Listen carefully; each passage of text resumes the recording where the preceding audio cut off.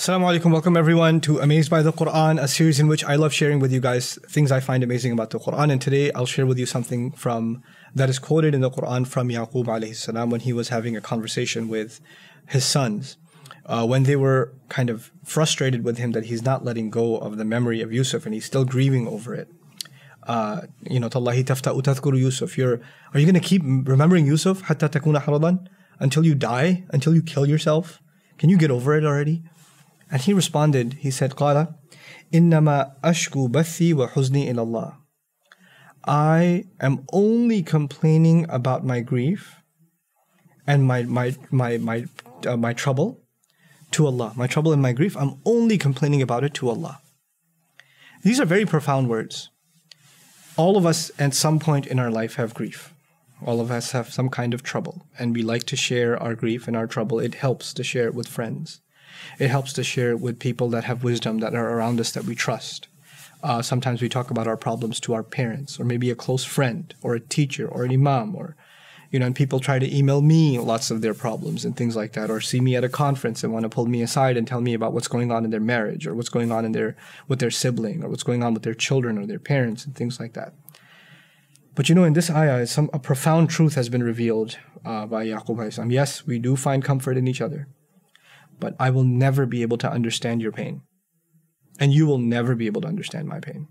It'll never happen. The grief that I feel, only I can feel. What we do? We try to compare our grief to somebody else's. Or we try to compare, well, your situation is similar to that situation. Right? Every situation is unique. Every heart is unique. Every ache is unique. And the only one who truly understands the pain that you're going through is Allah. The word innama here is significant because you have to understand first and foremost that the only one who will truly, truly understand what you're going through and sympathize with you like no one else is capable of sympathizing with you, even the best of your friends, is going to be Allah. And he says, وَأَعْلَمُ مِنَ اللَّهِ مَا لَا تَعْلَمُونَ. I know something from Allah that you people don't know. I know that Allah knows me the way you can never know.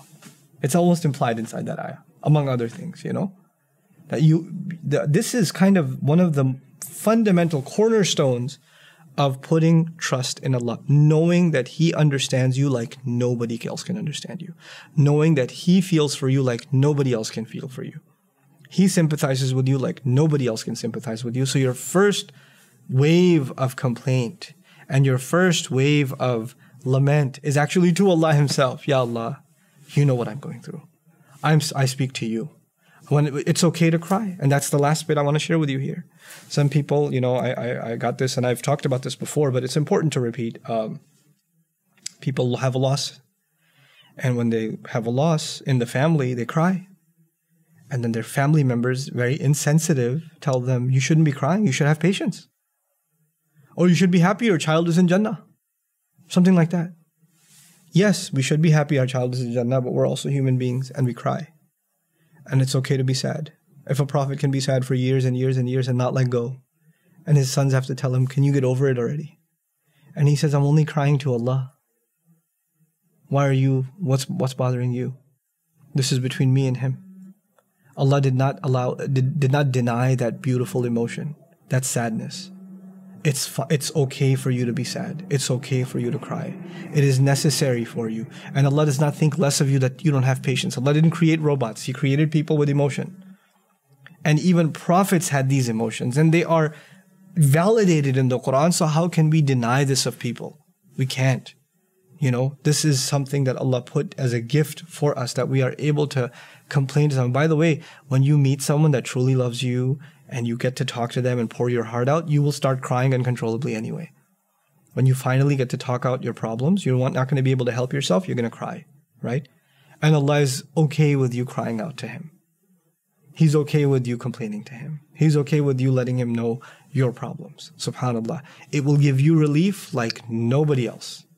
SubhanAllah. May Allah Azza wa Jal give us relief in our moments of sadness and allow us to not be oppressive to ourselves and to others when it comes to expressing our emotions. Barakallahu li wa lakum. Assalamu alaikum wa rahmatullahi wa barakatuh. Assalamu alaikum wa rahmatullah. If you enjoyed this video, please do share it with friends and family. If you want to see more videos from this series, click on the box at the top. If you want to see other videos, click on the box at the bottom. And don't forget to hit the subscribe button. Thanks.